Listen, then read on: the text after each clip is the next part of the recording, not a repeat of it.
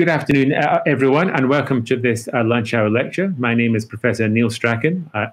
I'm the director of the UCL Energy Institute, and I'm delighted today to introduce Dr. Rachel Freeman. Rachel is a research fellow in energy transitions at the UCL Energy Institute, which is part of the Bartlett School of Environment, Energy and Resources. Rachel is currently working on simulation modelling of the UK's energy transition towards net zero greenhouse gas emissions, and that will be the focus of her talk. Specifically, Rachel will be discussing how the COVID-19 crisis could be used to improve the energy transition strategy for the coming 30 years, and how it would help us change behaviour and also change government policy. We will be taking questions via Slido, and the link is in the email that you received, as well as on the screen.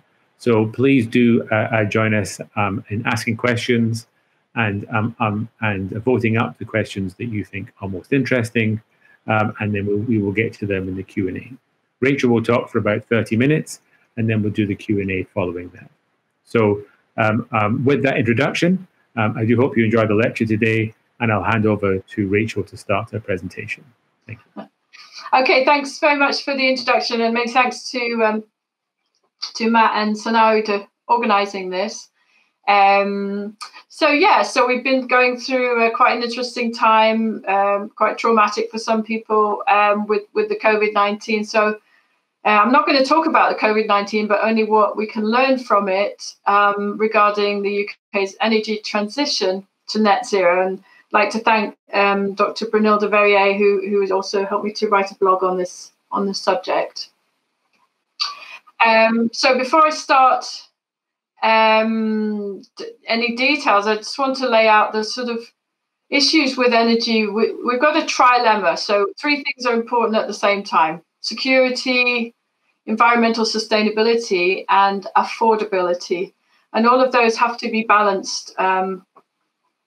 And there's also, we need to consider the supply side of the energy system and the demand side. So there are various issues. So the primary energy production, so like North Sea oil, or the imports, how we generate electricity, and also how we distribute and transmit energy of all types, fossil fuels, and across the grid, the gas grid and the electricity grid. So, and on the demand side, we've got millions of pieces of energy using equipment, boilers and cookers and all the rest, and large scale facilities in industry. And we've also got a little bit of growing on-site generation, such as rooftop solar, which is actually kind of a demand side technology because it reduces the amount of demand from the grid. So these are all in play, and when we think about energy transition, what we mean is we want to be able to meet the need for climate change mitigation, and we do that, and that includes many things, including agriculture and other things. But this talk is only about the energy system, and we want that to be greenhouse gas neutral.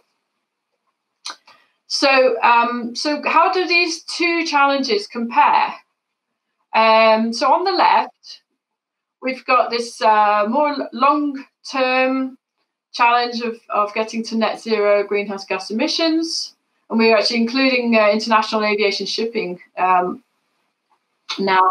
And that started, well, the discussion of it started way back as far as back in the 80s, but the official target sort of committal has been since 2008 with the Climate Change Act, and it goes to 2050. So we've seen growing changes, slowly, but surely, changes in energy production and consumption. We've seen limited changes in end-use technologies, a little bit increase in energy costs, but we know more change is going to be coming. So on the right, we have the COVID-19 epidemic. So and this is very fast changing. It started around, for us, it started around February. And we hope it won't be at the most, lasting in a year. We don't really know.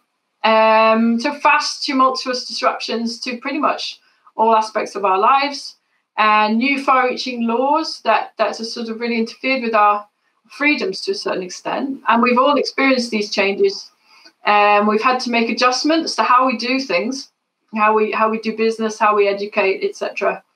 So to compare these two, they have different timelines, they have different impacts. So we've got an even more strong target to reach net zero. Previously it was only 80% on 1990 levels, and we've seen already a 77% reduction in electricity carbon intensity,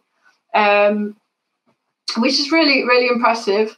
But on the demand side, we've seen variable amounts of progress. So this table shows reductions in emissions per capita, energy per capita, and carbon intensity against the 1980 baseline. And we can see that emissions per capita have decreased significantly in domestic and non-domestic sectors for various reasons. But in transport, they've gone up a little bit. And similar patterns for how much energy is used, and also the carbon intensity of the energy that's used. And if you want to link these up, these are all multiplicative. So that means that all of these factors are important, and they get multiplied together to give you the total emissions. And so where are we now in terms of moving forward with this? Well, this graph shows the mixture of sectors and fuel types that are still need to be addressed. So back in 1980, we had about 600 megatons CO2 per year, and it's now down to around 400. So that's already a third off. And where are we now? So going forward, the sector and fuel types that are most important are obviously in the green sort of brick wall pattern. Transport, petroleum used in transport is by far the biggest category that is proving very challenging. Next, followed by gaseous fuels in non-domestic sectors, so probably a lot of use for industrial processes, and domestic gaseous fuels, so that's your home boilers, and also electricity in domestic sectors. And at the same time, you can see that a lot of the electricity emissions have gone down significantly, especially since about 2010, and partly that is due to the decarbonisation of electricity grid. So we talked about the energy system, but we also need to understand transition as a sort of political and social process. The government can set targets, but they can't actually do anything directly, except perhaps in their own estate, but to bring about this transition. But they can govern all of us who do act. And the part of the fuel that enables them to act is political capital. So that's sort of like, so it's almost like a permission to act, to govern. And in terms of where the capital lies in terms of society, there's a kind of social capital, it's like an ability to act, plus an imperative to act. So there has to be an ability and also a reason to act. And what we do is we've combined those two and just call it public willingness to participate. So you can see in this diagram that you've got actors. So the top right, you've got actors in governance. So they hold the political capital, and they can spend that political capital on target setting and also on policies to meet those targets. And it creates a kind of policy soup if you add all those up together. And that then actors in society can respond to that in various ways. It's not always the way you expect it. And that feeds back as a gain or loss in political capital. And that kind of happens almost like on an election cycle basis. But sometimes it happens a bit earlier because, for example, if you launch a very unpopular program like high fuel taxes, you get fuel protests like we have seen several times in the past, and then the government has to sort of quickly withdraw their policy. So when it comes to this imperative to act that we just talked about, we can see very clearly that, of course, with COVID, there is a very clear, compelling imperative to act. I don't think many people would argue against it. And we have, generally allowed that our lives have been affected by that response to the virus and across the world. And we can see that under this type of national emergency, political capital is quite high. So they can ask a lot from society to respond to a crisis. It's also a bit like during a war. And we can see even today that these far-reaching changes are possible when we've got a clear need. The timeline is limited, so it's like it's a response to a limited event, and also it's clear that our well-being and our health is under threat of harm. So this has kind of opened something called the Overton window, which is a sort of spectrum of acceptability of government policies, which means that at the moment we would accept more intervention in our daily lives than we would normally, but for a reason and for a limited time.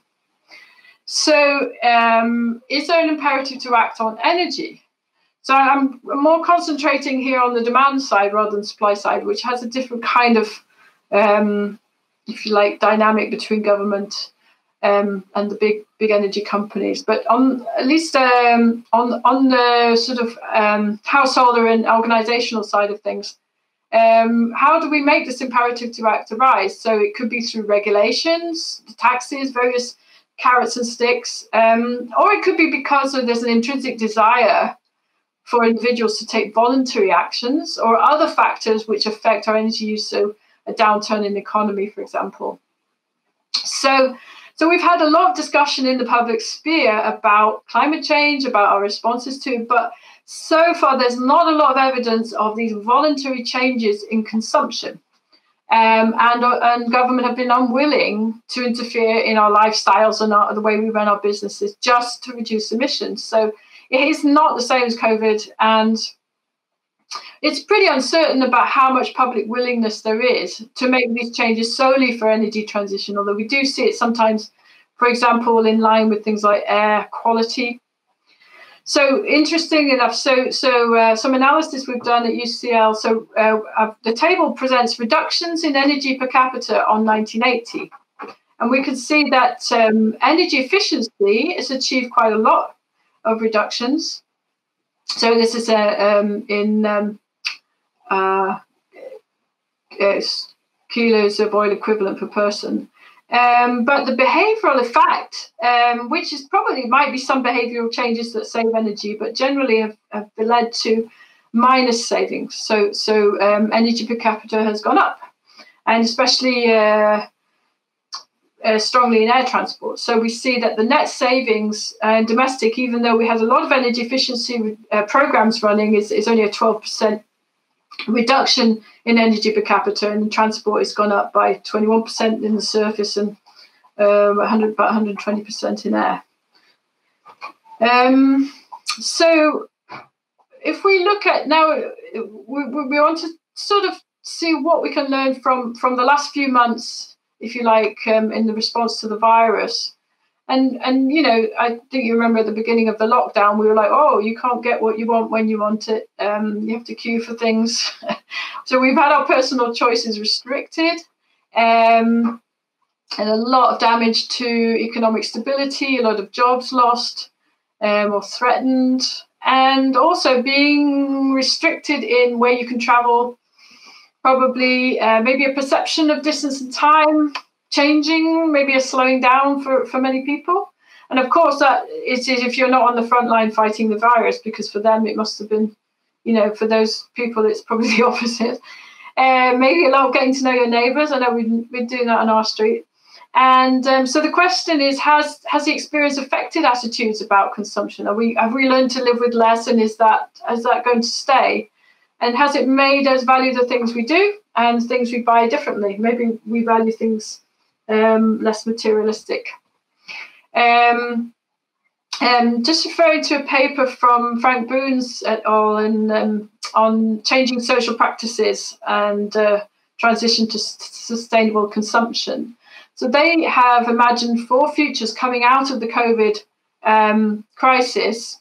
So recovery, so we come back to pretty much what we were doing before. Collapse, meaning we can't get back to where we were before. We don't really know what that looks like. there could be a strong push towards digitalizing as much as possible of everyday life. You're seeing a certain amount of, or deciding to transition to sustainable development as much as possible. But that, of course, depends on individual collective choices and responses to other conditions. And so can we bounce back? So it's a bit like thinking like a perturbation to a system that's running. So you prod it and it sort of wobbles a bit. And if it's stable enough, it'll eventually return to what it was doing before. And we have to think about, do we want that? Or do we want this? Is the new normal, some of it might be pretty awful, but some of it might actually be better. So, but we need to think about what conditions in which that a desired new normal would stick, and what skills do we need. So we might need to think about new skills, resources, insights, how we do things, and how we can move towards a qualitatively just and sustainable society, which includes energy transition. And just as an example of changing social practices, this graph goes way back to 1952, which life looked quite different then. But in that time, people travelled approximately about 4,500 kilometres per capita a year, and that gradually rose and rose. And you can see the different modes. So buses and coaches have gone down, rail sort of went down and then going up again. But this is a stat graph. So the total amount reached a high of about 13,000, and now slightly down at 12,000. So that is the new normal, that amount of travel per person. And of course, that all has to be powered with energy, whether it's electricity or whatever energy it is. And you'll see the majority of it is private travel in private cars.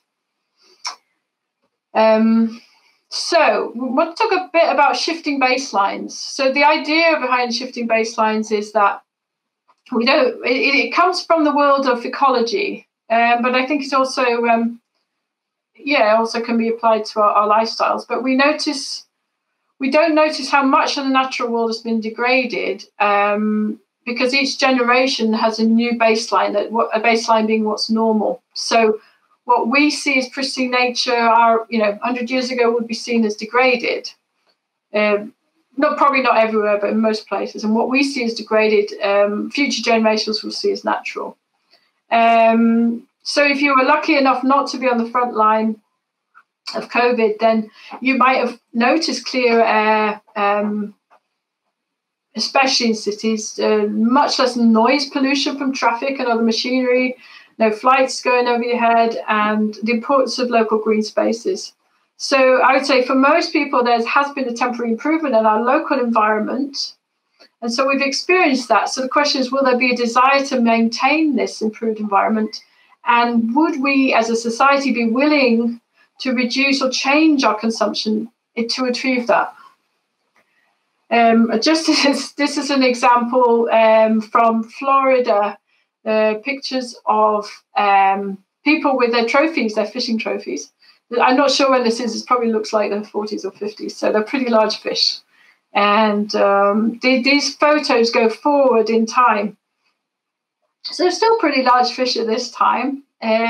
Fish are getting smaller as you go on. Looks like maybe the 70s there, 80s, fish are getting a little smaller. And this is the most recent picture, which is, I think, a bit of a sad story in terms of that shifting baseline. Okay, so as a energy researcher, I'm looking at this whole thing from a point of view of learning about things we can't usually learn about. So there's a lot of new data coming out. During the lockdown, we theoretically have enough energy to meet our basic needs. Of course, a lot of our workplaces are shut down, schools are shut down, etc. So it's not really our full needs, but at least in terms of basic survival. And the concept of sufficiency is actually quite important for our pathways planning. We want to know, obviously, you can't go below a certain sufficient level. And so this data from IEA provides this sort of high and low bounds for energy for when we think about sufficiency. So obviously full lockdown is not how we want to live, but it's interesting that, you know, it went as far as like 33%. And partial lockdown, the reduction in energy use was a little less. And then with limited restrictions, we still had something like between 5 and 15% of reductions on previous. So it's a very neat piece of information. And of course, none of these are desired outcomes, but they do tell us something interesting. This is a graph of percentage reduction in electricity demand. And you can see that these are in almost every country. You got at least, you know, 20%. Also, it's maybe not Germany, but between 10 and 20% reductions in electricity demand during the lockdown. And again, that's pretty significant. We've also seen on the oil market some really odd things. So the cost of oil went to negative. So you had to pay people to get take oil off your hands, which has never happened before, just because of sudden lack of demand. And more recently, BP have been warning of a massive hit. So the pandemic is accelerating the move away from oil. So this has implications for lots of things, but definitely for the oil supply chain and its affordability. Sarkis et al. Have been looking at this sustainable supply and production, and what they've said is that actually there's many different possibilities out of this oil slump. Some of them would support sustainability and some might not. So you might have more expensive production. So oil companies might say, well, I'm not going to develop those fields. On the other hand, people might use more because oil is cheaper. There may be demand. Governments might want to increase taxes because they've got declining revenues. But on the other hand, governments might put climate change on the back burner because of recession and job losses, and that they take priority. So you know, marrying equitable prosperity and climate protection is a Herculean but essential undertaking, as it's a quote from the paper. But then again, it could be seen as too risky at this time. So we don't know. There could be some mixture of all of these. It's quite unknown. And finally, I want to talk about the public role of science. So we've seen quite a lot of this, our Prime Minister flanked by scientists. And that has actually led to an increase in the public trust in scientists, especially when you've got sort of lots of different versions of what's happening with the virus. Even recently, coronavirus rebuilds Britain's trust in expert opinion. So maybe that, in terms of climate, that could actually allow climate scientists to similarly play more of a public role in the reasons for taking climate action in the future. Right. So I think I'm going to skip that bit because I'm running out of time a bit. So I wanted to talk about the sort of words that we use to describe this. So we've heard this is a war against the virus, and it's kind of a good analogy because we have a common enemy as this virus. We all want to defeat it. And the cause and effect are immediate and local, and the models that we're using to determine the risk of not taking a war against the virus are the epidemic models are well known. They've been around a long time. They produce a single, the results you might have seen as sort of exponential curve graphs. Relatively simple. And the results of the intervention are seen quickly, and the desire is, of course, to get life back to normal.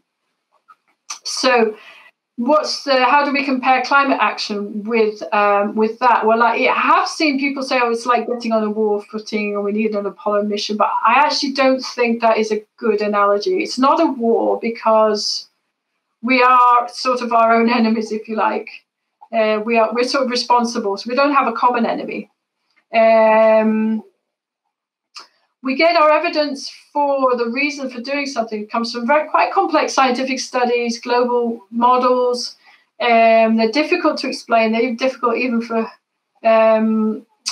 people who work in that field. Really complex. The imperative to act, again, it comes from the model, so it's not an immediate thing. You don't see someone suffering in front of you.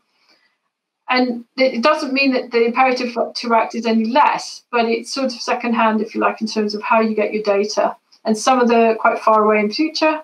And we need to make sacrifices now to prevent these projected catastrophe that could happen in the future. And that is a difficult sell, I'm afraid, for some people. We have an uncertainty about the new normal with net zero. Some people fear it will just be a worse version of now, and they don't really fancy it. We have uncertainty about the new normal without mitigation. What do we do? What happens if we do just carry on as normal?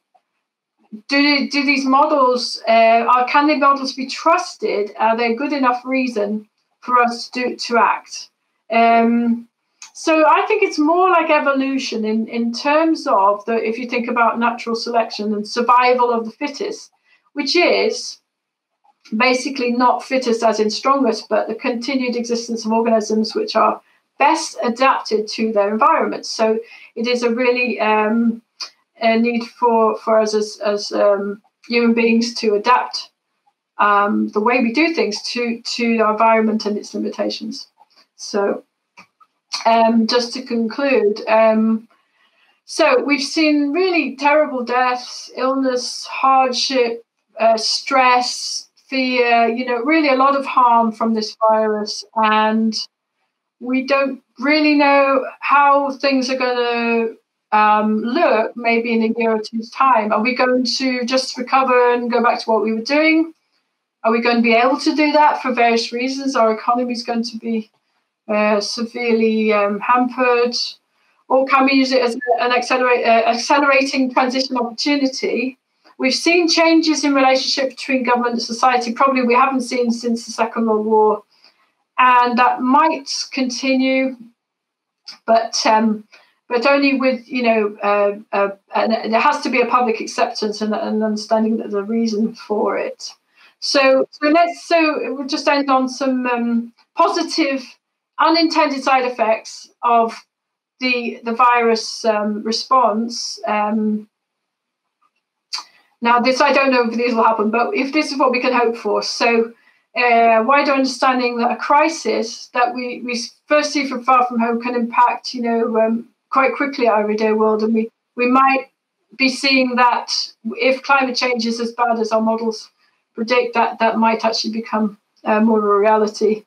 Maybe a sensitivity towards our precarious success in modernity. So we're pretty good at making things and shipping around the world and etc. But it's not. It seems a very solid system, but it isn't as solid as we think. So maybe more precaution. We've got new data about energy consumption, about what is kind of sufficiency in that, and also how energy markets behave under unexpected conditions. We could hope for increased public willingness to participate in the path to net zero, and an increase in political capital, which hopefully will be used in a fair and just way to achieve equitable, beneficial and safe energy transition, despite increased costs at the start of that transition. So that's my presentation. I'm going to stop sharing my screen now. Rachel, thank you very much. Thank you very much for that. That was incredibly interesting. And we have a range of questions coming in on Slido, and I would encourage people to ask their own questions or to like one of the questions that's already there, and we'll try to go through as many as possible. So if we could start, Rachel, And I'm going to start with a question called Ron that at least one person has liked. And Ron asks, do you think the modern person is so used to the global freedom that we might not be able to reduce air travel demand enough? Yes. I think one of the problems is that we've sort of planned our lives around that. Actually, the slide that I didn't show because I was running out of time was actually about that. Yeah, and unfortunately, the OECD are predicting almost a quadrupling of air passenger traffic globally by 2050, which is a bit shocking. So, yeah, I think it's what I might hope from the COVID situation is that we might rethink that. I think it's going to be a very difficult thing to reduce that sort of assumption that you can pop off anywhere in the world you like, if you've got enough money and time. Yeah, that's going to be really hard. I think it's almost addictive, that sort of sense of freedom. But it's not necessarily always a bad thing. Okay, well, we will probably come back to this key issue in different ways, Rachel. So the second question, I mean, half of the question is really on this. So the question is, what about people on very low incomes? Can they make a change? What about people on very high incomes? Will they make the change? Yeah.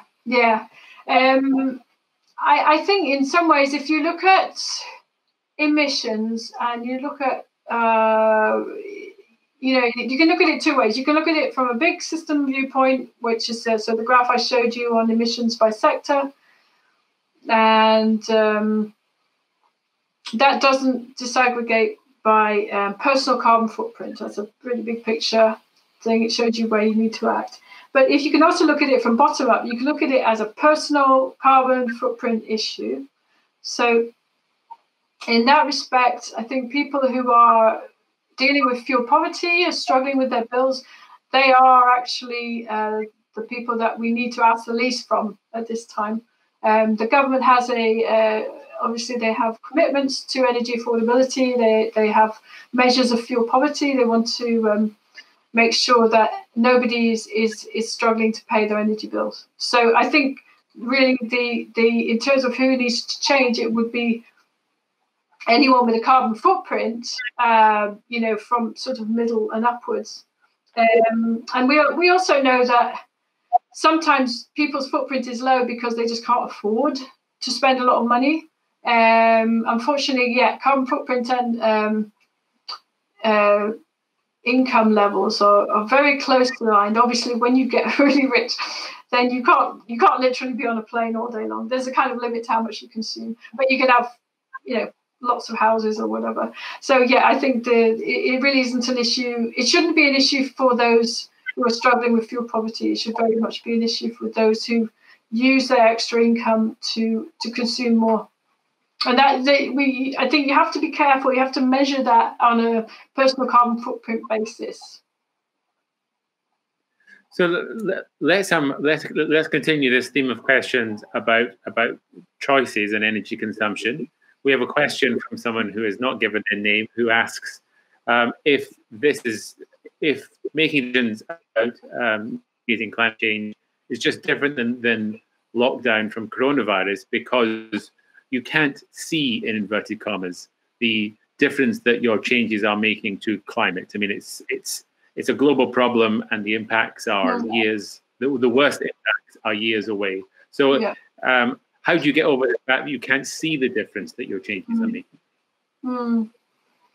I think, it's interesting with the lockdown. There's two issues with environmental damage. The one is the local environment, and the other is, of course, the global environment. So, yes, that's right. Greenhouse gas emissions are generally not visible, and the impacts are very slow acting. We can see immediate effects from a lack of pollution, which is a local issue and very much happens. It can happen within days. I think most people have noticed that during lockdown, the quality of the air and the noise levels going down. So that is one thing you can see immediately, but of course that's not the same as climate, which is a global issue. But I do think that's one way in, if you like. It's just connecting people with their local environment and just linking up those kinds of things directly. So when it comes to global issues, I think the role of scientists is going to be pretty important. And like I said, with the role of scientists during the epidemic, I'd like to see. I hope that we as we work in energy transition have learned from the public debates that have been going on when people have been looking at those exponential graphs, and the scientists have been commenting on how to interpret those graphs, what do they mean, how things are measured. It's a really interesting whole process, and I'm really pleased to see that scientists are really engaging directly with the public on this, and there's a good deal of interest in how studies are done and how the results are used. So I'd like to see this hopefully carried forward once we're over the COVID crisis. And I know that the model's a lot more difficult and the issues are a lot more difficult to understand, but I think we can just keep on doing that and explaining in whatever way we can. And also bringing that home in terms of the economic impacts that we might see from climate change in the long term. Okay, thank you, Rachel. So let's switch topic now. I'm trying to follow the questions and ask the ones that are being upvoted the most, but I will try to get to them all. So Sarah has asked, do you think a new appreciation for outside space and working remotely may cause mass movement out of large cities and live to more localized living and consumption? I think it definitely maybe would reduce that kind of trend that we've seen with more and more rural areas, especially small villages losing population, especially losing population that live there. So you've got lots of local shops and local facilities. It will obviously depend on having a really good, reliable broadband system that reaches everywhere. And I don't think we're there yet. I think people always want to live in cities. They're more exciting, especially when you're young. You want to be where all the action is. I definitely think it's opened. I definitely think it's opened much more opportunity for people to see that it's possible and that there are many benefits. And where as the government says, if you can work from home, that we could see a regeneration in as long as broadband infrastructure in rural living and hopefully more rural activities and not having to drive and travel to get to work. Would be a very positive thing. Great. So let's keep on firing that you rate. I want to combine two, one from Alina and one from Sally, because they're both talking about wording. So Alina asks about the use of the term climate emergency. It's been used a lot over the last year. It's still useful. Should we use other terms? And Sally has asked quite a similar question, and she's actually suggesting the words we use for climate change aren't strong enough, particularly in relation to the words that we use for the virus. So could you talk about wording and how that impacts the people's behavior and the debate? Yes, I do agree. I think the words we use are really important. The reason for the climate emergency phrasing is, of course, that we're dealing with a problem which has a long lag time. So even though we're not seeing very strong climate impacts, at least not here in the UK, but they might be happening elsewhere in the world. We know that the important thing is the cumulative emissions. So which is why it's so important to start now rather than in 20 years.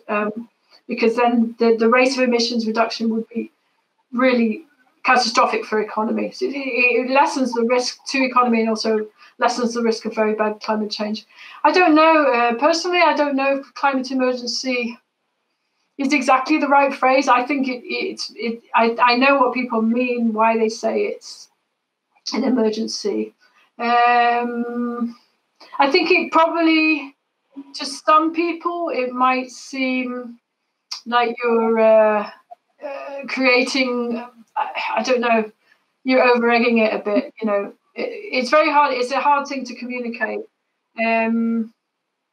So I don't know. I think it might be worth actually revisiting that. And the important thing is to make sure that it's understandable and meaningful for everyone in society. It's not. It can't just be, you know, certain groups. It's really a whole society response that we really need, like we have seen with the COVID. So I don't know. I'd like actually maybe that's a good social science study to find out how different parts of society actually respond to that phrase. Maybe there is a better phrase we can use. Go make it work for social scientists. Rachel, can we move to a couple of questions about the role of government? Yes.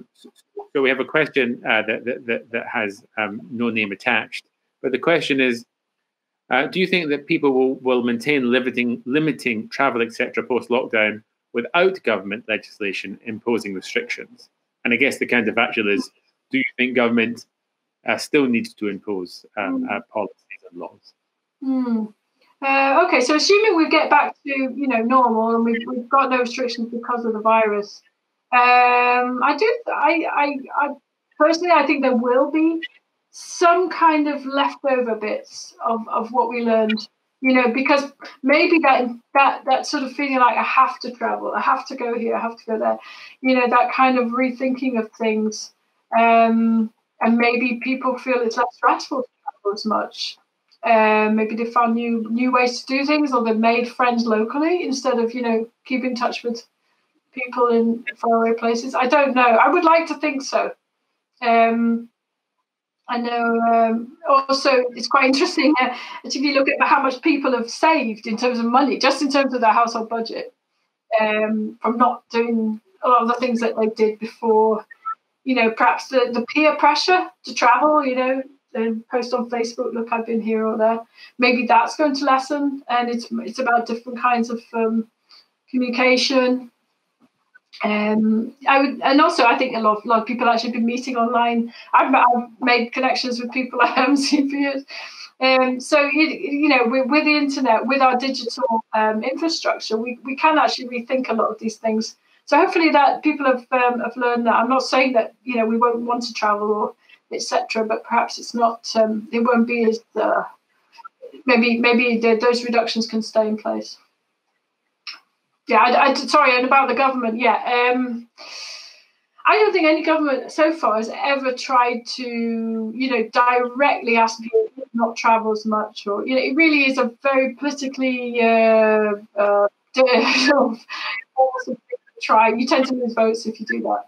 So I don't know, but I think that would only happen if there were, for example, another strong acceptance of the need to change, and also an understanding. I think we do need to understand more how our personal carbon footprints relate to the general goal. I think there's a lot of information missing at the moment in terms of carbon accounting. How do we count for things? How much is it? I mean, I'm personally in favour of this carbon, you know, personal carbon footprint trading, you know, which a lot of people have been talking about, which would actually, strangely enough, would be a way to make things fairer. So those who can afford less travel could actually benefit from not travelling by getting credit for that. So there's a lot of ways we can do it, and we need to make sure it's fair and also voluntary, as in people aren't forced to do things they don't want. So to continue this theme of what the government does, Rachel, there is a question about whether political capital as an idea only holds in a democratic situation. And if you're in a non-democratic situation, I mean, does the government need to care about society? Can't it just do whatever it likes? Yeah, it's very important. It's a very important concept in democratic societies, absolutely. Yes. And it is very hard to do anything without political capital. That's why governments tend to, when they have a lot of political capital, they do things that they know need doing, but they're a bit unpopular. So, and if they try to use too much and they don't have that capital, then yeah, they'll get voted out.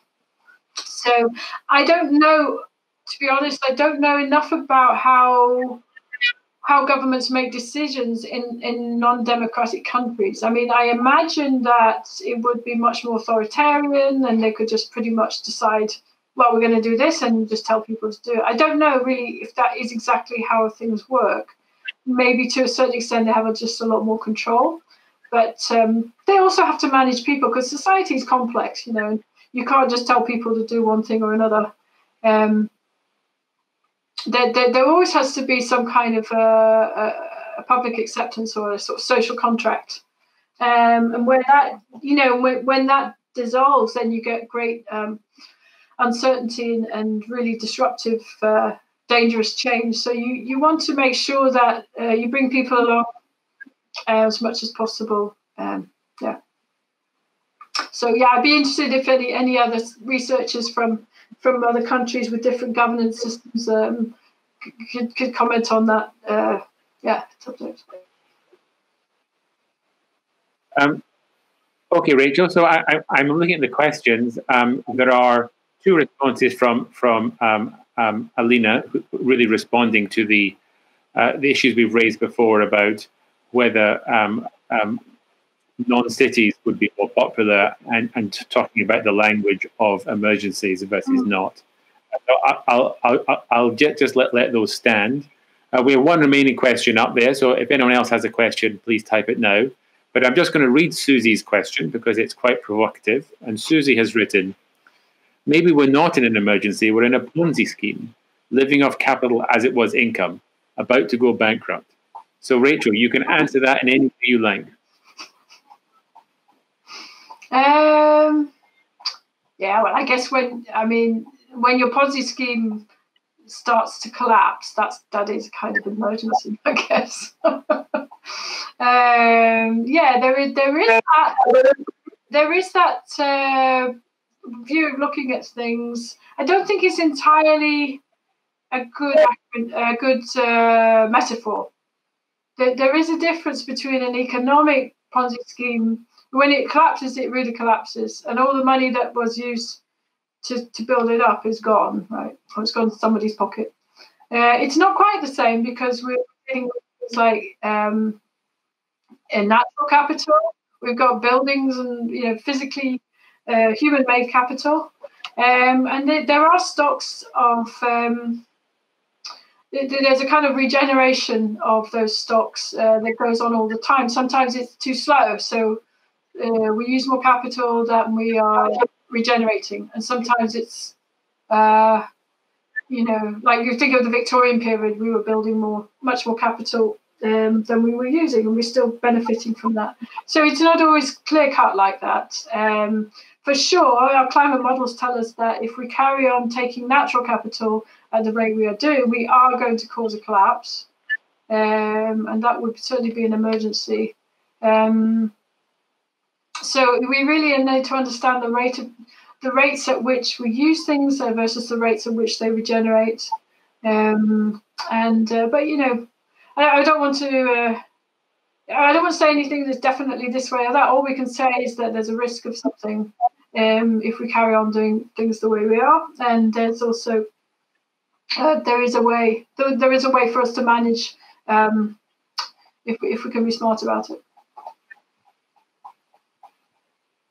Okay, Rachel, we have one perhaps last question come in, unless anyone's due in the next 30 seconds or so. But a really nice last question, which is from someone who's not given a name, but they have written, is there lots of energy needed to power all these online interactions? Has a rise in emissions sector cancelled out the positive reductions in other areas? Rise in emissions due to online communication? Well, I guess online communication, online shopping. I mean, everything to do with living lives in a different way than we have been before.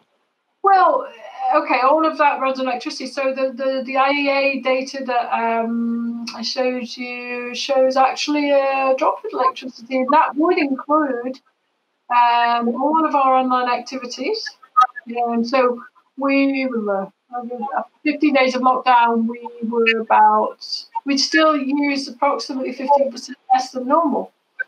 So yeah, you can see a good like a substitution effect where.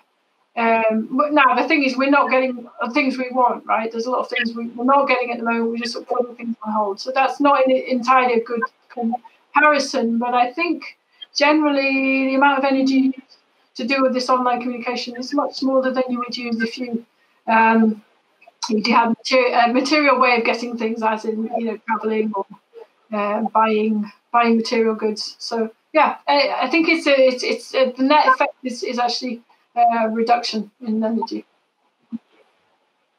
Well, Rachel, on that positive note, then we've come to the end of our questions. So I just wanted to firstly thank everyone who's joined us today. I hope you find it interesting and thought-provoking. Rachel, a huge thanks to you for presenting and sharing your ongoing research. I'd just like to remind everyone that they will be getting an email with a feedback form and also a list of future lunch hour lectures. So please join future talks in this series. But with that, I will draw this lunchtime lecture to a close. Many thanks to you, Rachel, for hosting. And thank you all, and have a very good day.